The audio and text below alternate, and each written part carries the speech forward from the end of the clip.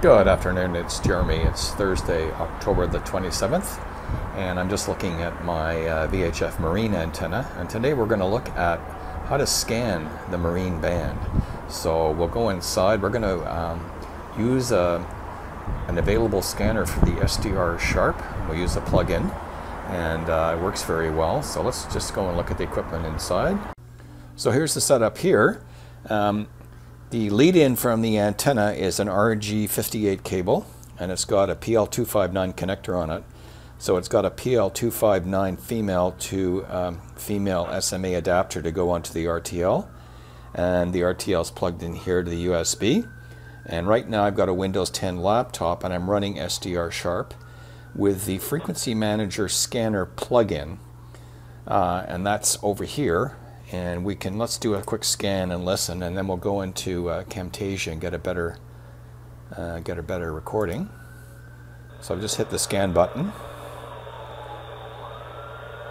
I'm located about let's say 5 nautical miles from the port, so I'm not going to get any boat traffic here. It'll be blocked and obstructed, but I should get some of the weather stations.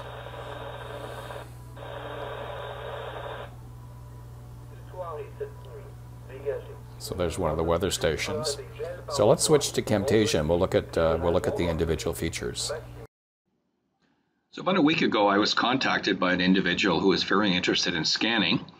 So the only thing I knew about scanning was the traditional scanner, where you start, say, at a base frequency and you increment by the channel spacing, going up channel by channel, and if you detect a certain signal level, then you stop and do a decode. So I thought, wouldn't it be nice to build a model in GNU radio? But before I did that, I thought, okay, let's look at what are some of the existing scanners out there. So right now we're looking at SDR Sharp, which is a very, very useful receiver. I've used SDR Sharp, SDR Angel, and GQRX, and they're all excellent SDR receive platforms, and they all work very well with the RTL-SDR. So the SDR Sharp, if you want to get it, the latest version is 1901, and you download it from airspy.com.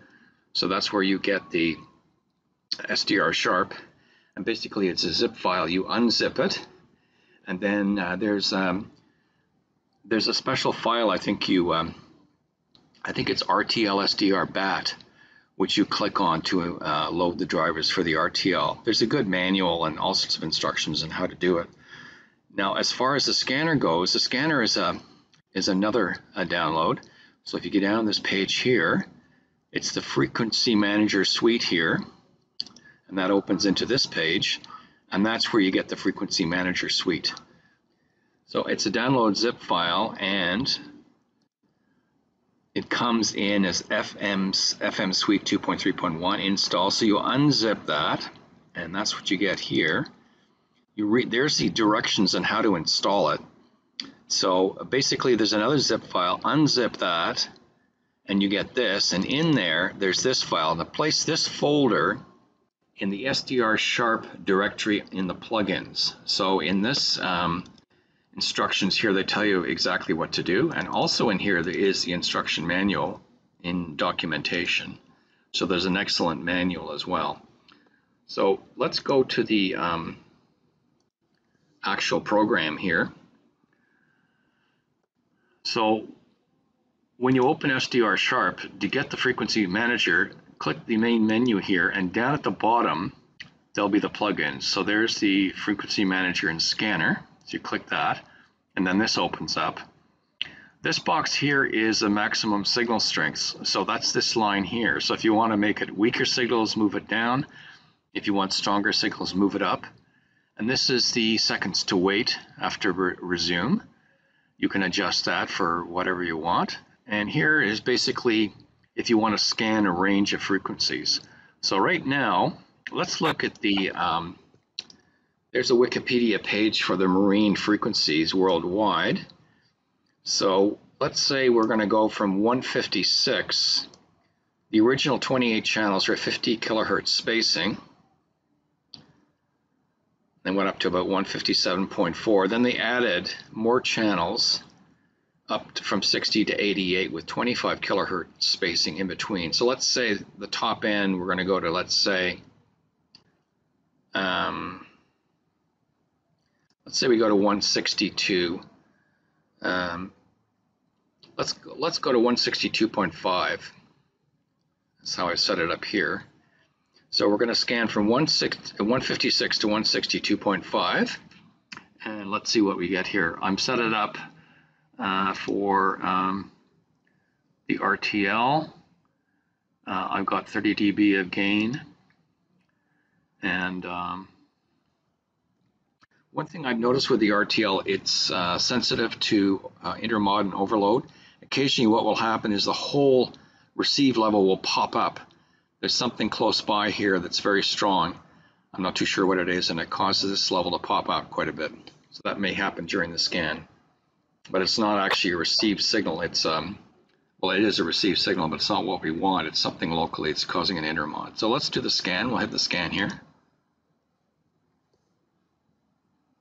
Prévision pour lac Ontario Ouest émise par Environnement Canada à 10h30. L'heure avancée de l'Est. We got a strong signal at 162.4. That's marine weather. Wind speed 3 knots. Conditions for Grimsby Boy at 1 p.m. Eastern Daylight There's more marine weather. Temperature 9 degrees Celsius. Wind speed 0 knots. Wind gust. Vent léger. Lundi, vent du sud à 15 nœuds. Prévision pour lac Ontario Ouest émise par Environnement Canada à 10h30. L'heure avancée de l'Est. Maximum air quality health index 2 or low risk. Issued by Environment Canada at 6. Okay, so we can see in that scan, the weather stations are quite powerful, and I'm picking them up here. I'm not receiving any traffic from the harbor because it's blocked. Let's reduce this to, let's say, 162 and see if I can pick some other stuff up other than the weather stations. Let's start again.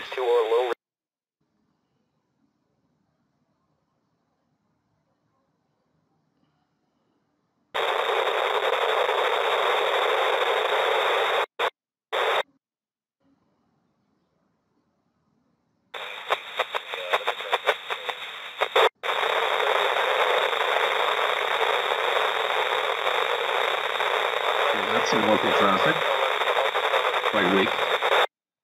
Warning Charlie 1892-22, Lake Ontario, Toronto. Construction operations taking place at Burnt. Okay, so that's just a quick overview of the scanner. Tomorrow I'm going to take it down to Harbourfront and let's see what we can get down there. And so that's it for now here at my home location. Good morning, it's Jeremy. I'm just down at Toronto Harbourfront at the Spadina Quay, just looking at Empire Sandy here. The Beneteau boats are gone, so it's almost winter. I'll just quickly glance over the harbor here. And a few boats left there. So this morning what I'm doing is I'm just looking at the FMS scanner to use with SDR Sharp. So we're just going to take a quick run here and see if we can pick anything up. I did it from my home location. Right now I'm getting the Toronto weather at 162.9. It's overwhelming everything, but let's just start and see. We'll start from the beginning. Just to enable the volume here. Let's see if we pick anything up.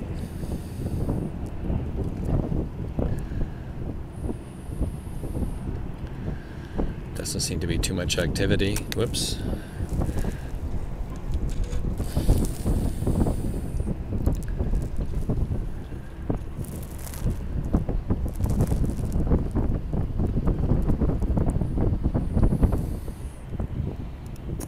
I'm scanning from 157 to 162.4. I'm scanning in 1 kilohertz steps.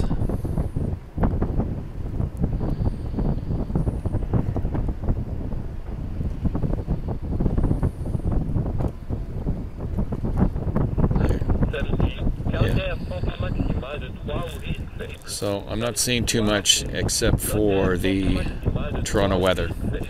Anyways, that's a quick overview of how this thing works. There's the plug-in there. to enable a plugin, you just go into the menu down here, and there's the frequency manager there. So that's how you get it into SDR Sharp.